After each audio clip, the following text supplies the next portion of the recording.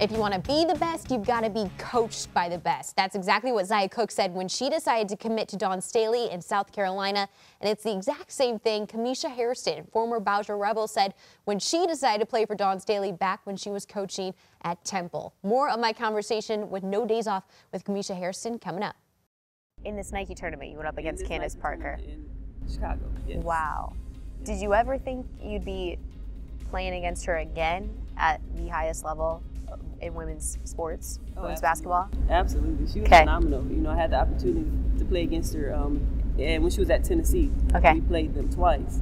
So I had the opportunity to play there. She was incredible there, obviously, and as you can see, she's a WNBA MVP, so she's still incredible. How did you do against her while she was at Tennessee? We lost by 4. I did pretty good. So close. Yeah, you're touching on it. Temple Owl. Dawn Staley was your head coach in NBA, one of the greatest to play in the WNBA, one of the top 15, gold medalists with Team USA, coaches Team USA. Did you know who you were playing for at that point? Did you know it was Dawn Staley?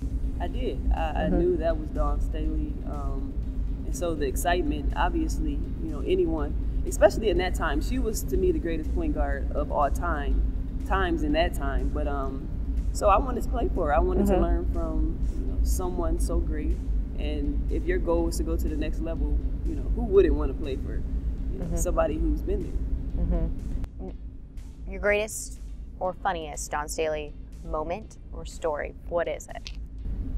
Man, there's so many of them. But my greatest moment was when we were playing against Rutgers in the NCAA tournament. And I didn't know how much she believed in me until we were in the tournament and we were down by 4 points. And she came over to me, and we had another great player, Candace Dupree, who's still in the WNBA now. And she came over to me and she said, "Misha, don't let us lose this game." And I didn't realize how much she believed in me until that moment. And that meant so much to me, and it still does, you know, mean a lot to me that she believed, she knew, you know, what I was capable of when I didn't know. And for someone so great, you know, to think that highly of a player, to me, that's so inspirational. Just to keep pushing in life. Even now, you know, I believe in myself because someone like that believed in me. We got to know, how did the game end? We did end up losing.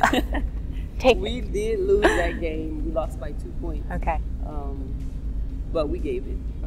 They had great players as well, so it was a great matchup.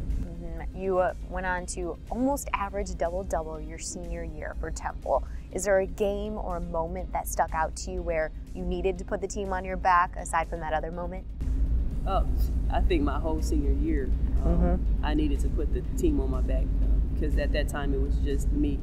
You know, all of our great players left. We had a lot of freshmen, but I think we were playing against the #1 team in the country at that time, and it was Maryland, University of Maryland. And then, you know, their whole starting 5 could be a WNBA starting 5 at that time. And I needed to put the team on my back to just give us that confidence, whether we won or lost, the confidence to know that we can compete with the best. And we did a good job. We lost by 4 points. And I think I had 26 points and 10 rebounds, but we established our name within the NCAA, and we were confident going forward. And, you know, the games like that, those mean a lot when you go up against competition like Maryland or, you know, UConn at